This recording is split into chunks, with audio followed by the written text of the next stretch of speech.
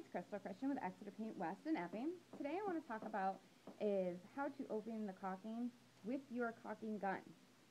So a lot of people will try to run around, try to find scissors and a knife to cut off the top and then some stick to shove it down to actually pop open the caulking tube. So you don't have to. The nice thing is all your caulking guns are able to do all of that for you. So this little hole right here is actually, when you squeeze, there's a little knife inside that cuts it open.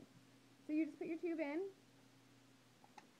you squeeze it, now you have a nice cut, clean line. On the bottom, there's a poker. Swirl it out, jab it in,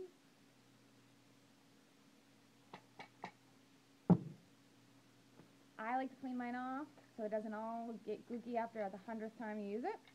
Swirl that back, the caulking in, you're ready to go. Any questions, give me a call at Exeter Paint. Thanks.